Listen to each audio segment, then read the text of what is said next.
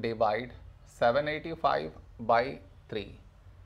To do this division, we should frame it in this way. 785 here, 3 here. This is your step 1. Next, here we have 7, here 3. A number close to 7 in 3 table is 3 2s 6.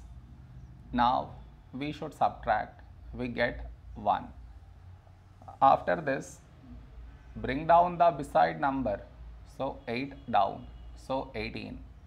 When do we get 18? In 3 table, 3 6 18. Now we subtract, we get 0. After this, bring down the beside number, so 5 down, so 5. A number close to 5 in 3 table is 3 ones 3. Now we subtract, we get 2.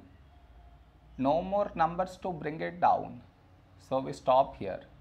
This is our remainder, this is our quotient.